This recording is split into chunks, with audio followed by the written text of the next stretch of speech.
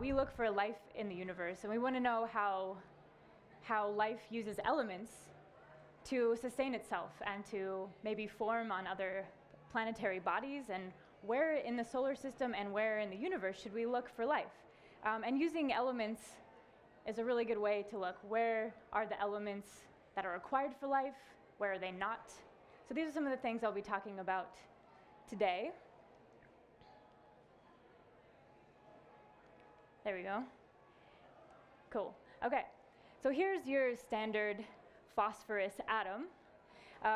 We're going to be talking a little bit today about valence electrons, and as boring as that sounds, it's really cool. So if you guys want to just count the outer electrons, can someone just shout out how many there are? There's 5, right. So there's 5 in the outer shell, which means that it can hold 3 more. So it's actually fairly reactive. It's a fairly reactive element, and as Ron said, it's when we find it, we don't find it in nature just by itself. It's already reacted with something else. As an astrobiologist and a human being of planet Earth, why am I fond of phosphorus? Well, potty talk reasons. Like any good astronomer, we love Uranus jokes. Do you guys want to know why I wanted to study astronomy? Yes. To observe Uranus. It's like my best joke I have. Okay. So it's got a great element symbol. It's P. It was first isolated from urine, which is hilarious. Some dude with fake hair just peeing in a pot and letting it sit and boiling it. It's pretty funny. I also like it because it's in poop. It's highly concentrated in guano, which is bat poop or bird poop, and that's one of the ways they make fertilizer. So getting back to astrobiology, all life needs phosphorus. We learned that it's in the backbones of DNA. It's an ATP. If you want to be really cool and hip in the astrobiology world, you got to know CHNOPS. That stands for the 6 elements that are required for all life as we know it to exist. So if you had a Venn diagram of all of the elements that life had, it'd be these elements here, these 6 elements. And that stands for carbon, hydrogen, nitrogen, oxygen, phosphorus, sulfur. We also learned that phosphorus is in the phospholipids, the cell membranes. So like every cell in your body has phosphorus. I already said this, and plus this font right here is called phosphate. Pretty snazzy. Okay, I thought it was really cool. Okay, so before we get into the astrobiology, I just wanted to take a step back and talk about the phosphorus cycle that we have here on Earth. So we talked about phosphorus is great for fertilizers. So the gist of it, if this confusing diagram doesn't do it for you, is that rain erodes rocks from mountains and whatnot and puts it into soil, and life takes that phosphorus or phosphate from the soil and is like, sweet, I can grow. Then it grows and then it dies, or something eats it, and those animals that eat these plants get phosphorus that way.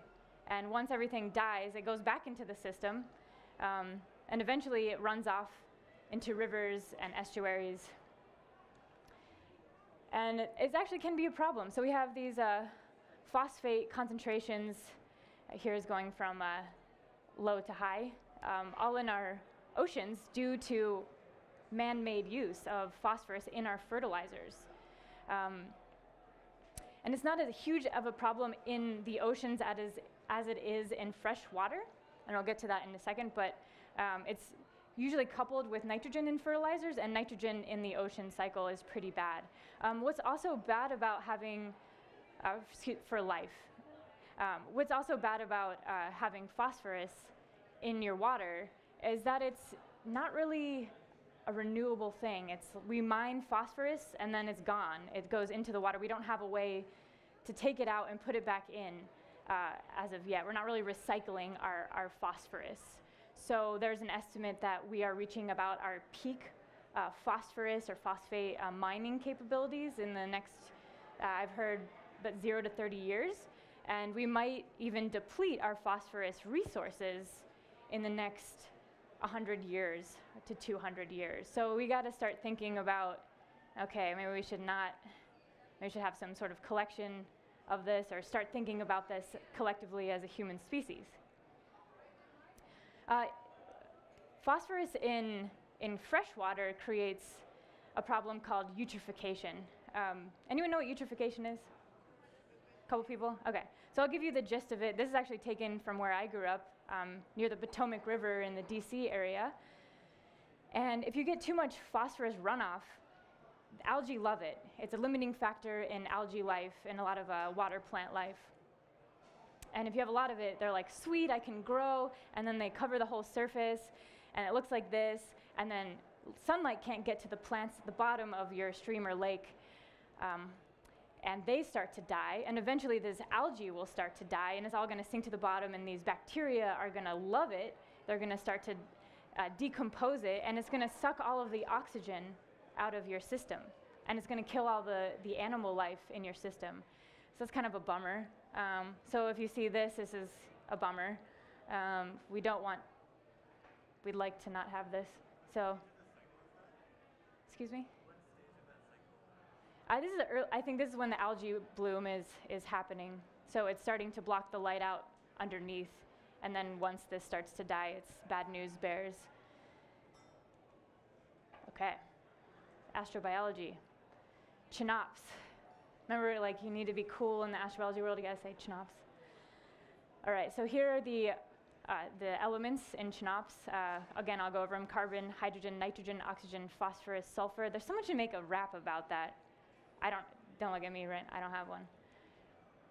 So Ron nicely described how phosphorus is used in DNA and in ATP. We have sorry my slides don't have any flaming transitions, but phosphorus is used, it's basically how we get our energy. It's our metabolism. We use ATP for that.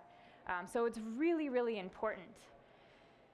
Phosphorus is the 11th most abundant atom in Earth's crust. It's also found in a mineral called schreibersite, if you want to be correct, not schreibersite. A little bit later, we're going to talk about finding phosphorus in Comet 67P, the one that the Rosetta mission visited. It's the least abundant element in chinops, and it's actually more difficult to form in stars than you'd think, and we'll go into that a little bit later. So here we've seen this slide before, but phosphorus sits right here. Who remembers how many valence electrons phosphorus has? 5. Okay, I'm gonna quiz you guys again on that. So it sits right here. It's formed in large stars, and it's formed by nucleosynthesis inside of stars. So basically, atoms are protons and neutrons are fused together. You're going to get, all of the elements that are bigger than hydrogen and helium from stars and cosmic rays. So what's interesting about phosphorus, it's called an odd Z number. And that means it has an odd proton number. It has 15 protons. And we learned that it's a stable isotope with 16 neutrons. That means it has either more or less neutrons than it does protons. And that's actually harder to create in stars than even number of protons. And you actually need a slightly older universe to start producing odd number. It's easier for older evolved universe to produce odd number nucleus. So here we can see that in a graph that we have here phosphorus with its odd P, which is, Z number, which is its number of protons, and it has 16 neutrons, so it's an isotope, which is stable, and it's less abundant than its neighbor, which is heavier, sulfur. So it's less available in the universe than sulfur, which is heavier than it, which I find fascinating. So I don't know if you guys remember in about 2012, 2011, there was all of this hype about arsenic life. Raise your hand if you've heard anything about arsenic life. Okay, 3, 4 people. Cool. So do you guys remember how many valence electrons phosphorus has? 5. Right. So arsenic also shares that same property, as do all of these in this column here. So there's a theory that perhaps arsenic could be replaced for phosphorus in our DNA, maybe in the ATP, by arsenic. There's a lake in California called Mono Lake or Mono Lake. Have you guys ever heard of Mono Lake? Right. If you haven't heard of it, it's got higher concentrations of arsenic. So a researcher isolated a bacteria that could thrive in these areas, and it fed it primarily arsenic with a tiny bit of phosphorus. And it was able to grow, and the thought was that it was actually incorporating arsenic into the backbone of its DNA. And this study was actually not able to be reproduced and largely kind of refuted at this time. But if it were to be proven, this would have changed the way we think about where we need to search for life, because this would also be a plausible scenario for life as we know it. And we'd have to change chinops to be, I'm not going to try, chinopsis. So we would have to expand what our known search for life would be if that were to be true. But it did get a lot of press, and this is that bacteria that's really resistant to arsenic. It does not take arsenic up into its backbone, its DNA backbone, but what it does, they found out that it does a really good job of being able to reject arsenic. So if it has a lot of arsenic, which has the same valence electron, so the same chemical properties, it does a really good job of saying, no, you're arsenic, yes, you're phosphorus. So that's something really interesting that came out of that research. So this slide is titled, "Where Did Early Life Get Its Phos, Yo?" So there's kind of a conundrum here. So we've heard about the phosphorus cycle. We know that phosphorus is quite abundant in the Earth's crust, but it turns out the phosphorus that's in Earth's crust is quite innate. Inert. It doesn't like to react with anything. It's not really bioavailable. So how did the first life on Earth use phosphorus if it wasn't available, it was all locked up in phosphate? Well, first of all, it took phosphorus quite a while to get up in the crust and start being eroded. And there's there's a kind of a time gap between when phosphorus started being eroded and continental crust happened. And there's a few theories out there. One of them started about 3.8 billion years ago, after the late heavy bombardment. So there's a time in Earth's and the Moon's history when there's a high impact of meteorites. And we can see the evidence of that in the Moon here. It's from, 4.1 to 3.8 billion years ago. And that's kind of right about the first time we have evidence for the first life.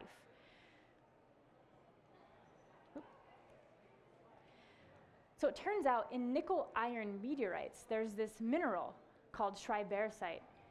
You can see it right here in this inclusion here. And it turns out that if you, well, actually, let me talk a little bit about schreibersite.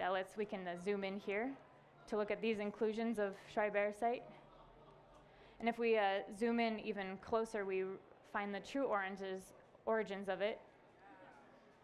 This is like my only joke of the slide, so feel free to laugh and make me feel good. So it turns out, go back a few slides here, that this schreibersite has a lot of highly reactive phosphorus available. So if these meteorites fell or impacted the Earth during the late heavy bombardment, some of it would be flung up into the atmosphere if it's a big impact and kind of stay for a while up in the atmosphere. And if it fell into some fresh water, water would actually erode the nickel iron and expose the phosphorus in the schreibersite mineral. And in this form of phosphorus is highly reactive. It's very bioavailable. So this is a really good theory for the origin of life on Earth, is coming from these nickel-iron meteorites. These meteorites tend to come from the asteroid belt, right here. And what's interesting about nickel-iron meteorites is that they're not in all asteroids. You have to have a certain size of an asteroid. You have to have enough time for an asteroid to differentiate. So you need to have enough time for it to form a core for those heavy elements to kind of come into the center under its own mass, and to have kind of a differentiated, like what we have in Earth. We have the layers, we have our core and our mantle and our crust. So these don't come from the crust of asteroids. These come from the core, which is kind of nice because it's harder to burn those up in the atmosphere. And they contain this sweet element, schreibersite. So they're pretty cool. And it took quite some time. It takes time for meteorites like that to differentiate. It's not an instant process. And we're lucky in the solar system that we have an asteroid belt, because this is basically lots of these differentiated planetesimals, which is another word for meteorite, or excuse me, for asteroid, are available. And probably the gravity of Jupiter kicked them in and hit Earth eventually. So we're really lucky actually to have an asteroid belt. Other solar systems, exosolar systems, might not be so lucky. So we're just gonna take another glance here. So when I talk about differentiation, the core is iron, nickel, or heavier elements, and the crust is more of a carbonaceous chondrite. There are different types of meteorites, and I have some examples up here that I'd invite you guys to come at the end of this lecture to check out. So here is our iron, nickel. They're much heavier than our chondrites. And we've probably heard of chondrites in the media. There is a meteorite called the Murchison meteorite that was found to have amino acids in them. So there's a leading theory that actually probably both types of meteorites were really important for the origin of life on Earth.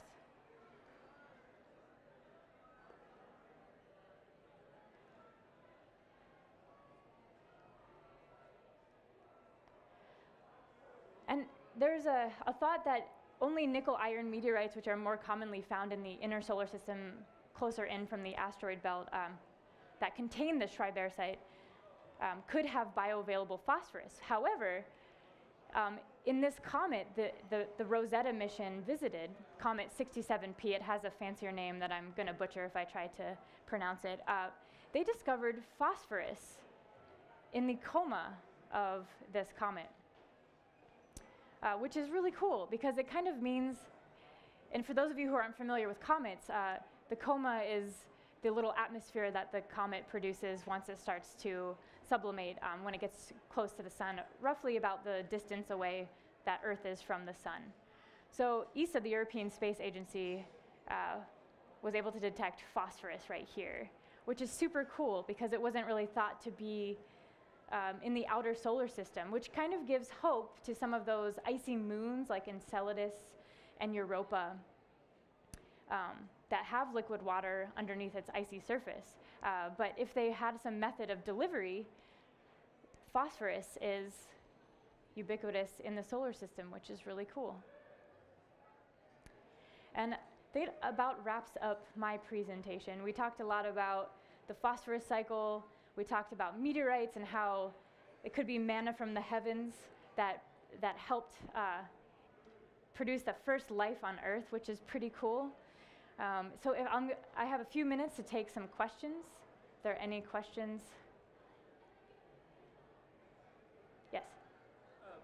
You mentioned that there's potentially phosphorus in comets. Do we have any theory as to a mechanism for how that might get to the planet or as opposed to direct bombardment by asteroids? So there are interplanetary dust particles, which are kind of flowing through our solar system, and they probably were higher in the early formation of the solar system, but it's still a significant amount. Like, we get space debris, something about 2 tons a day, I've heard, something of that order of space dust. And questions for Ron as well, if there are. Do we have any more questions? Before you leave, we do have some business to take care of. I forgot to mention at the opening, I hope you all got your phosphorus card, and it was probably on your seat actually, but if you like the card, you'll almost certainly like the small calendar, and even more you would like the large calendar. So if you want your 2017 calendar to be elementary, we got that covered here now. So we have those in the store. So if there's anyone have a question for me? Well, thank you so much for coming to our 15th installment of Everything Matters, Tales from the Periodic Table. Next month, sulfur. So get ready, bring in your gas mask, and we're going to do sulfur next month.